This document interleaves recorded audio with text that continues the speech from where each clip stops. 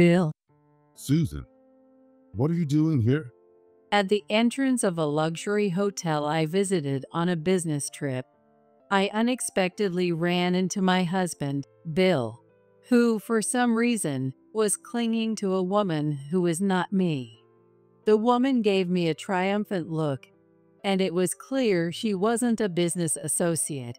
In that moment, I understood everything. With this realization, I knew I was no longer needed in Bill's life. I let out a laugh and said, "I'm sorry to interrupt you," as I walked towards the station. No, it's not like that. The woman's triumphant laughter and Bill's panicked voice followed me, but I didn't look back and just got on the train.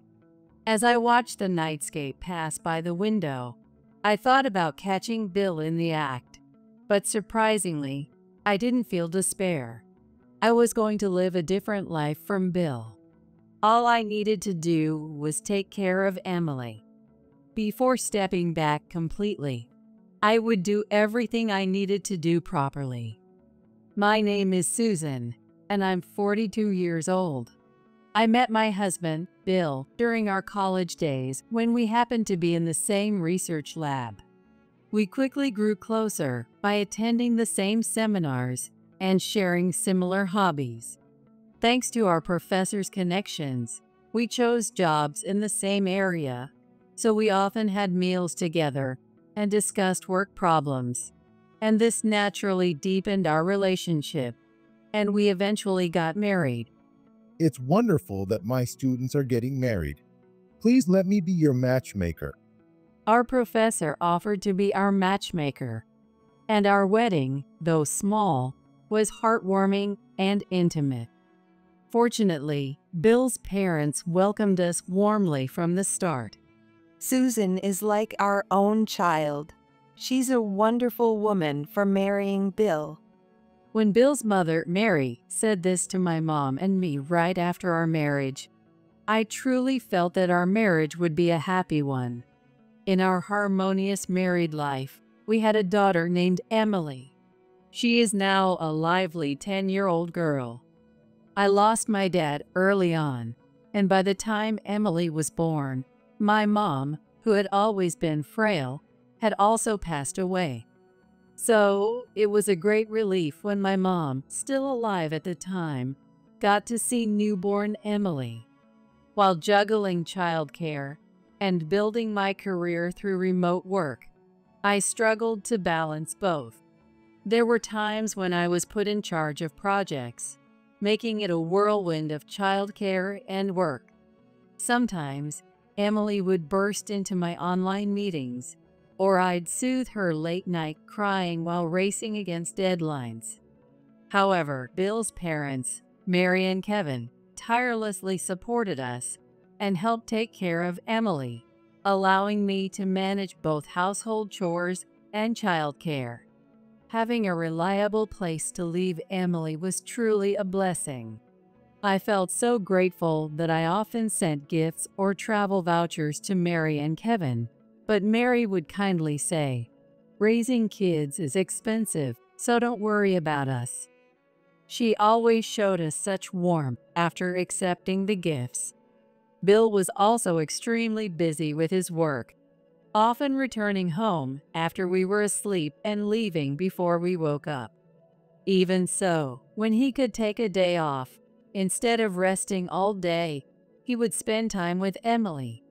He played with her tirelessly and sometimes helped me prepare dinner. Working together as a couple, we raised Emily for 10 years. However, during those 10 years, Bill seemed to change.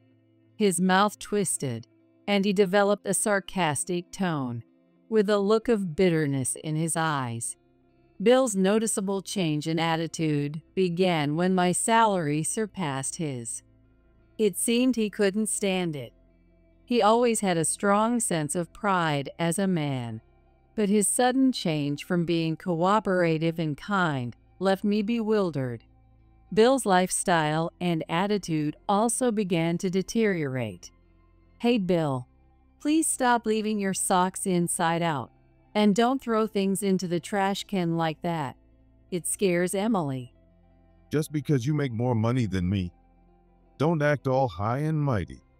This has nothing to do with salaries, right? Oh no, women have it so easy, don't they? Talking to him like this never led to a productive conversation. Even if we did talk, it always turned into an argument. That's no way to talk. All right, all right. I was just joking. Bill would wave his hand dismissively, but I knew it wasn't just a joke. His real frustration was seeping through. Especially during meals, the atmosphere would get tense, even with Emily present. One evening, I was late preparing dinner, and it ended up being leftovers. Sorry for being late. We'll have to settle for yesterday's leftovers. Hey, you made us wait and now you're serving leftovers?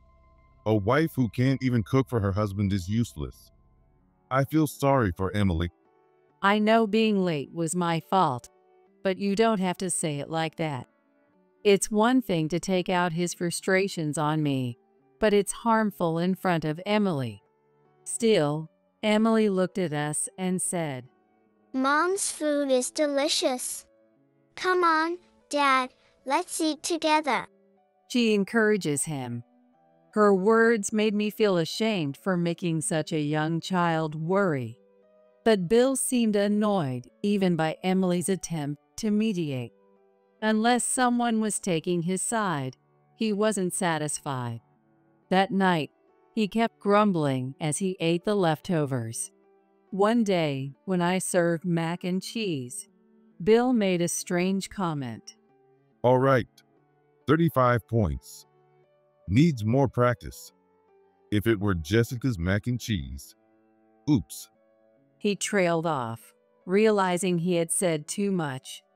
In that brief moment of silence, I understood that Bill was comparing me to another woman. The fact that Bill had someone else making mac and cheese for him. I was deeply shaken, but maybe I misheard. The word affair crossed my mind, but surely he wouldn't betray Emily like that.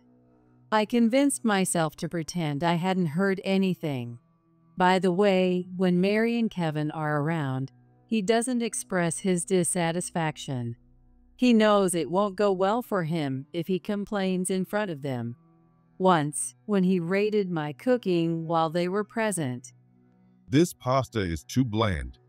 It's only worth 50 points. the moment, Mary's face turned stormy. If you're going to be that rude, you can cook. She rushed to make it because you said you wanted it. No, I didn't mean it like that. If you didn't mean it, that's even worse. Mary grabbed Bill by the scruff of his neck and dragged him to the kitchen, making him cook from scratch and critiquing his efforts harshly. Do you realize now how much effort goes into the meals you eat? I didn't raise a man who would criticize someone else's cooking. Susan, I'm so sorry. After Mary's thorough reprimand, Bill stopped saying anything in front of her. However, his behavior remained unchanged with me, showing he hadn't truly reflected on his actions. Hey, don't go telling my parents everything, all right? Women always tattle. He would say this every time we clashed. I started to think maybe I shouldn't be telling Mary and Kevin everything. They would scold him, but would it just make Bill more resentful? I was deeply troubled. When Bill was home, the atmosphere was always tense. I tried making his favorite meals and buying books by his favorite authors from college, but his reactions were always negative. Are you mocking me? You think you're so high and mighty choosing books you think I like? It was impossible to have a conversation with him. Bill's aggression even started to target Emily. When I had a conversation with him, I had to choose words that would fill Bill's mind. What do you think? Speak up. If the response wasn't what he expected, He would pretend not to hear. He would get obviously upset or change the subject to something completely unrelated, making my opinions feel dismissed. If he already had a conclusion, he should just say it instead of making others say it for him. If he made decisions himself, he'd have to take responsibility. He makes others say what he wants so he can complain later. When Emily wanted to go to the amusement park, he wouldn't outright say, "It's too expensive," but his reluctance was clear. Emily, trying to be considerate, would suggest, "How about going to the zoo instead?" But even at the zoo, Bill wouldn't seem to enjoy himself and would just look at his phone at the restaurant. On the way back from the zoo, we saw a poster for an amusement park. I wish we could go to the amusement park with Dad someday. Emily murmured. Bill suddenly became irritable. I took you to the zoo because you said you wanted to go. How dare you complain now? I wasted my precious time. He snapped. Emily didn't say she wanted to go today. You don't have to yell at her like that. And you've been on your phone a lot lately. I'm doing my duty as a dad, and all you do is complain. I still have work to do, and I need my phone for that. I was fed up with Bill's constant outbursts. If he couldn't handle the workload, he should consider reducing his hours or even quitting. I earned enough to support us for a while, and we could look for a new job together. But I knew that bringing this up would only make things worse because his bad mood was partly due to the salary difference. I couldn't subject Emily to his frustration any longer, and I even thought about a temporary separation.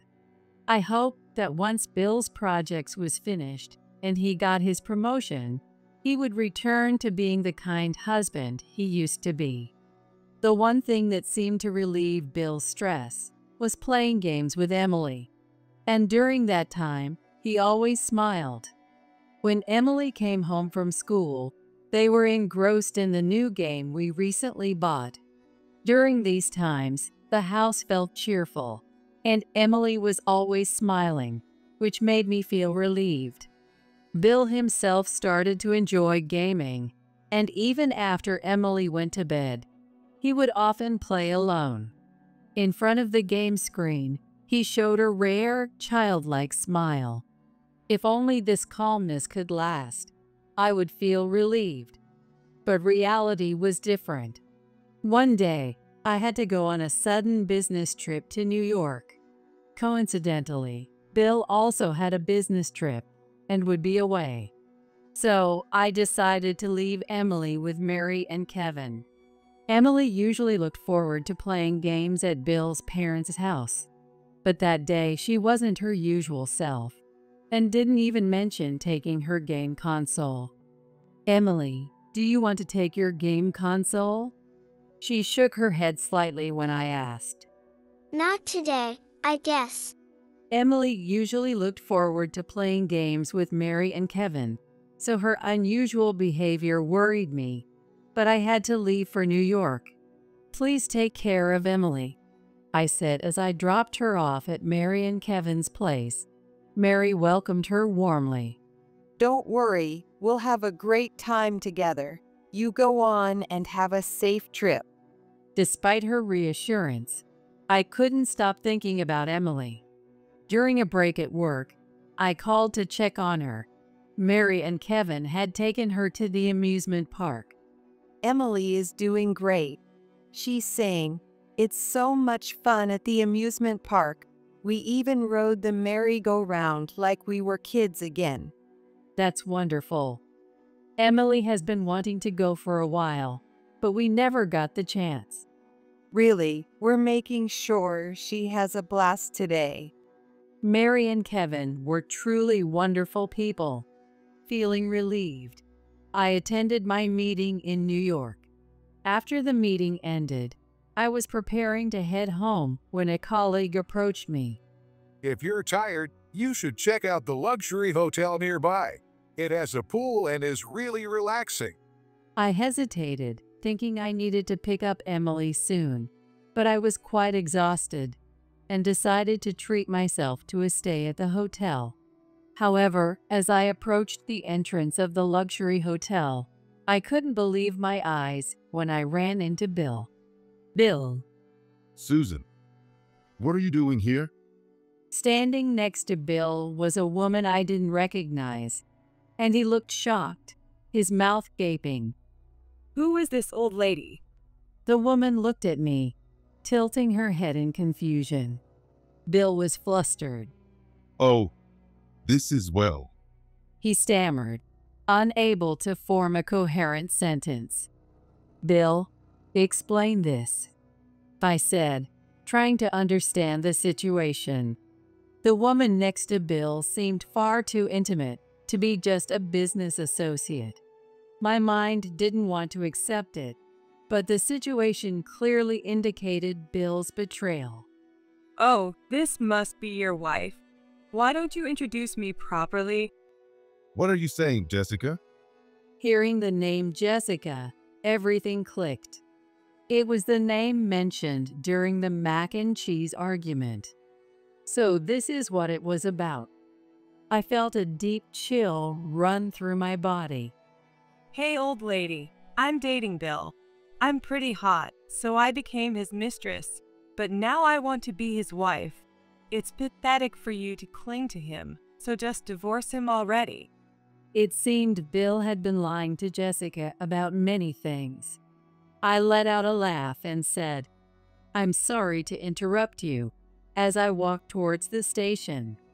No, it's not like that. Jessica's triumphant laughter and Bill's panicked voice followed me, but I didn't look back and just got on the train. As I watched the nightscape pass by the window, I thought about catching Bill in the act, but surprisingly, I didn't feel despair. I was going to live a different life from Bill. All I needed to do was take care of Emily. When I went to pick her up from Bill's parents, I found her fast asleep on Kevin's back. She seems to have played so much that she fell asleep. Thank you so much for taking her to the amusement park. I really appreciate it. No need to thank us. You could have stayed longer in New York. Do you want to stay the night? Seeing Mary and Kevin's smiles made my heart ache. Divorcing Bill meant separating from these wonderful people.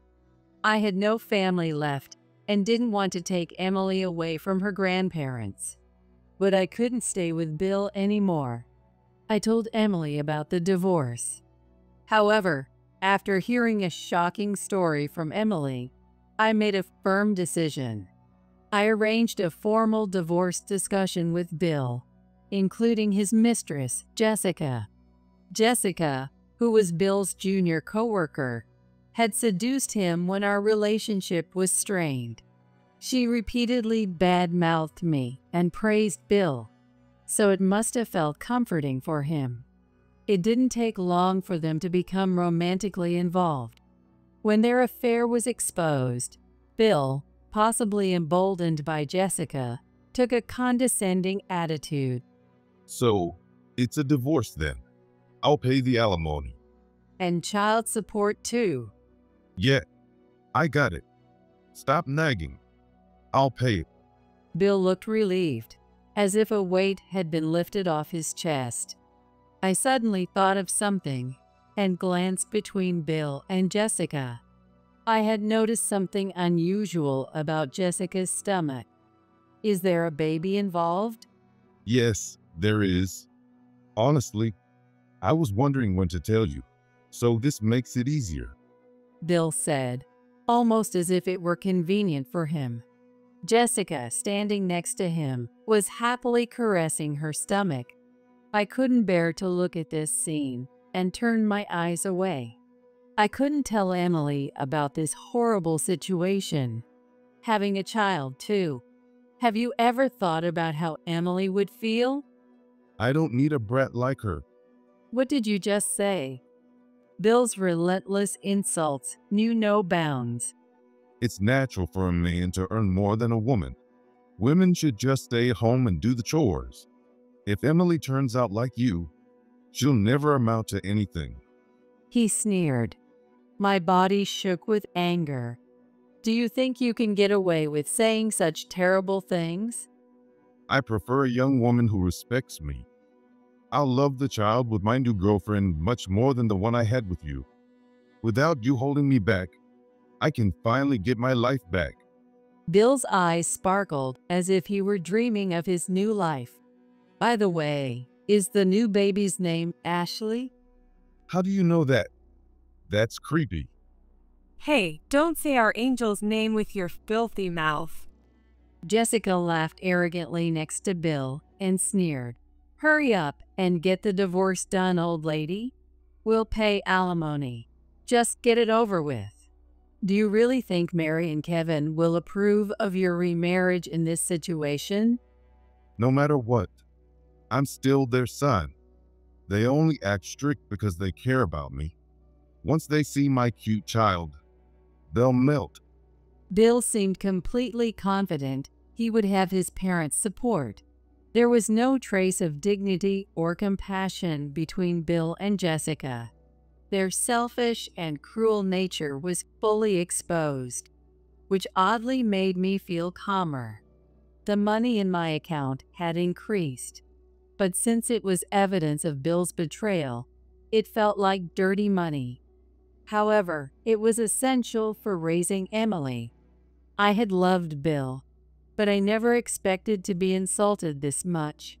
I considered letting Emily see her father one last time, but realized it would only hurt her more. I'll inform Mary and Kevin myself. You're not planning to say anything unnecessary, are you? This happened because of my shortcomings, right? I'll go apologize and step back completely. Bill's lips curled into a deeply malicious smile. Oh wow, you're going to tell them you got dumped because you're not attractive anymore? I could never do that. Too embarrassing. Well, I'm not going to stop you. What a pathetic woman. Was he always this vulgar? As I looked down at the two beasts in human skin, my heart grew colder. You were shamelessly relying on Bill's income. Now you and your daughter will live a miserable, poor life. How sad.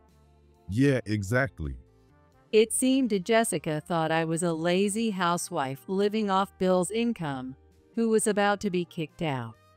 Bill's pride wouldn't allow him to admit that he earned less than I did. When she mentioned this, Bill's eyes lost focus for a moment. I'm not pitiful. You two are the pathetic ones. You look so pathetic making excuses, old lady. I said nothing more, left the meeting, and filed for divorce. This marked the end of my marriage. The kind Bill I once knew was gone. Now it was my turn. I visited Mary and Kevin's house, calmly informed them of our divorce, and apologized, saying, I'm sorry, it's my fault for not being enough. They looked shocked and exchanged glances. What happened? Did Bill do something again? No, it's my fault for not being able to satisfy him. I continued to explain. When I told Emily about the divorce, she shared something with me too. It was the reason she had stopped playing games on her console. When she looked at the saved game data, she accidentally opened Bill's file. In Bill's game data, the main character was named after him. The female main character was named after his mistress, and the other was named Ashley. Emily understood what this meant because one of her classmates' parents had divorced due to the father's affair. Does Dad not want me anymore? Shocked, she didn't take her game console with her. Seeing the names of his mistress and their child lovingly used in the game must have broken Emily's heart. I didn't tell you because I knew it would make you sad. Hearing such words from my child made me feel helpless. Emily had suffered so much, and I knew nothing. Meanwhile, Bill was completely engrossed in his affair, ignoring Emily's feelings. He must have been in a good mood while playing that game because it reminded him of Jessica. This is unbelievable. I can't believe Bill was such a heartless person. You tried to protect us, didn't you? I'm so sorry. Emily was looking forward to playing games with her grandparents. This is just. But thinking about her, I said in a barely audible voice. Mary grabbed my shoulder. Don't worry, we will never accept Bill back. That's right. It would be much worse to be separated from Emily and you, Susan. For a moment, I had feared they would side with their son and cast us out. But Mary and Kevin were supportive and kind. With their support, I decided to move from our current home to a new place. In the meantime, Bill took Jessica to visit his parents, but they were chased away. Bill assumed his parents would favor their biological son. I guess Susan told you. But we got divorced, and I found myself a young wife. Aren't you happy for us, Mom and Dad? Nice to meet you. Unlike the old lady, I'm cute, so let's get along. You'll have an even cuter grandchild soon. Their arrogant attitude only earned them angry shouts from Mary and Kevin. How dare you? You've done the worst thing a father and husband could do, and you have the nerve to come back here. And you, Jessica? I want nothing to do with someone who knowingly dates a married man. Our only grandchild is Emily. Completely rejected and taken by surprise, Bill immediately called me. Hey, I told you not to say anything unnecessary. Did you provoke them? Why would my own parents kick me out? I just told the truth and apologized, saying, I'm sorry for being an inadequate wife. How did you think such strict parents would accept you? That's not the point. Without their help, I can't raise a child. How self-centered could he be? But I had no time to deal with Bill. I was on my way to see my old college professor. I'm sorry, I got divorced because I wasn't enough. I'm sorry for this outcome after you were our matchmaker. I formally apologized to my professor and explained the situation. You might meet his new wife soon. They'll probably come to introduce themselves. The professor was furious. Not only did Bill disgrace him, but the professor likely related to me as he had married off his own daughter. If my daughter and grandchild were treated like that, I would never forgive it. You must not let this break you. I also told my colleagues from our lab days about our divorce. Soon, Bill was labeled as the heartless man who kicked out his family to be with his mistress and have a child. Bill's phone was flooded with messages, and he was blocked or cut off by many. Bill had been getting specialized work through the professor's connections. But after my conversation with the professor, those jobs stopped coming his way. He had originally received those jobs solely through the professor's generosity. And since they were his largest contracts, his income dropped significantly. He could barely support himself, let alone raise a child. Meanwhile, the professor recommended me for those jobs. You had better grades after all. How about giving it a try? Since Bill and I shared the same field of expertise, I could handle the work. I still had my usual remote work, so it was quite challenging. But it was rewarding to use my knowledge in this new job. Naturally, Bill was furious. Why should I lose my job over an affair? You set this up, didn't you?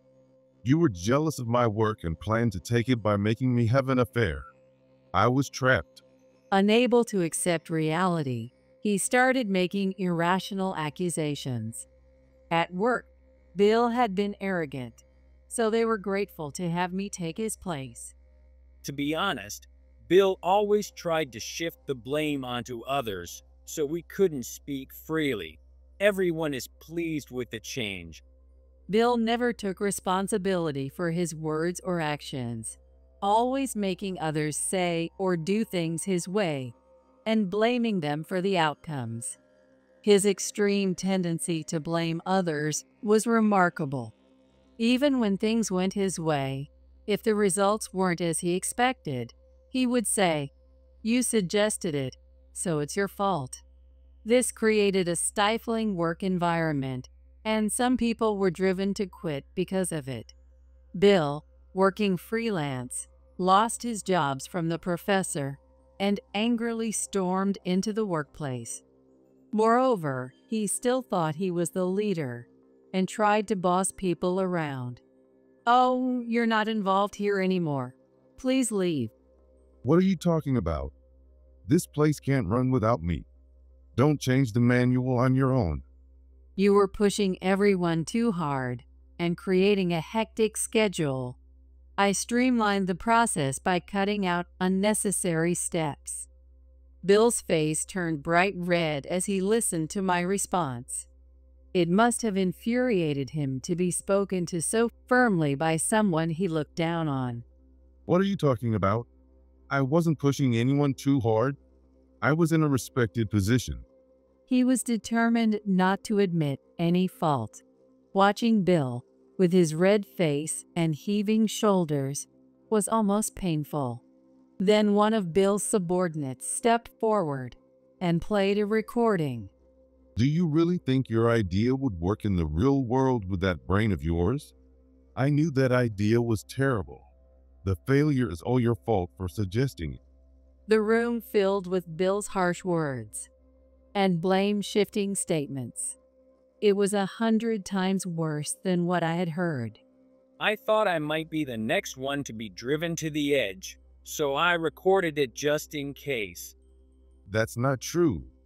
You said those things, not me.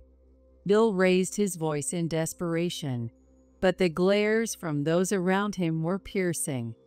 This is pointless. There's no reasoning with him. What kind of attitude is that? I'm your boss. Former boss, right? Please leave. If you persist, I'll call security. I promptly picked up the phone connected to security, and Bill stomped out of the building. By the way, after losing his income, Bill and Jessica had a falling out. Jessica, realizing things weren't going as planned, returned to her parents' house to give birth. Bill had no one to rely on, and Jessica was looked down upon, so she couldn't stay with him. However, even if she returned with her baby, Bill was still poor after paying alimony to me. Jessica persistently demanded child support from Bill, but he kept avoiding her. How do I know all this? Because Jessica told me the whole story and demanded money. Bill doesn't have any money, so can you pay instead? My angel is much more important than your daughter. I care about my own daughter. You're young. Why don't you work? People are so unkind to single mothers. How could you say that? I didn't know you were the one earning more. I thought you were living off Bill's income. He deceived me, so I'm the victim. She screamed. What on earth was she talking about? There was no way I would give her money. You're the one who assumed I wasn't earning. Anyway, don't contact me again. Ignoring Jessica's continued ranting on the phone, I hung up. I couldn't waste any more time on them. I focused on spending time with Emily and handling my new job with Mary and Kevin's support. A few years later, Emily graduated from elementary school. Seeing her at the graduation ceremony, I almost cried. However, there was an unwelcome guest at the entrance of the school. It was Bill. He looked very unkempt, with clothes covered in lint and a strange smell. He had an unshaven face and looked extremely unhealthy.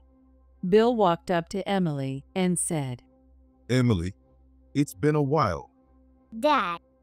Don't you miss me? Don't you want me to come back? Please ask your mom. I hurried over and pulled Emily away from Bill. What are you doing here? You have no right to be here. Please, I'm at my limit.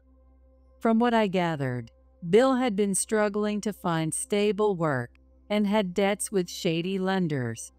He was being chased by debt collectors and couldn't get a job without a permanent address. He said any money he had went to food or hotel bills, so he couldn't save up to improve his appearance. That's your own fault. I'm not talking to you. Emily, if you just say yes, I can come back. Bill hadn't changed at all. He was still trying to make Emily say, I wanted you back. Dad. What? Bill looked at Emily with hopeful eyes. I hate you. I never want to see you again. Emily's shout echoed. Bill was stunned, not expecting to be rejected. After the divorce, Emily's stress had visibly decreased without Bill around. Who would want to return to that pressurized life? That's right. You never did anything fatherly, so don't think you can just come back. Wait. I really have no money and I'm so lonely. Bill watched us walk away with slumped shoulders. I felt a bit sorry for him, but he was the one who abandoned us first. When I first discovered his affair, I planned to get the alimony and be done with him. But after hearing Emily's story about the game, I couldn't forgive him for the pain he caused her. This was for the best. Seeing Emily happily playing new game with Mary and Kevin, I vowed to protect this family.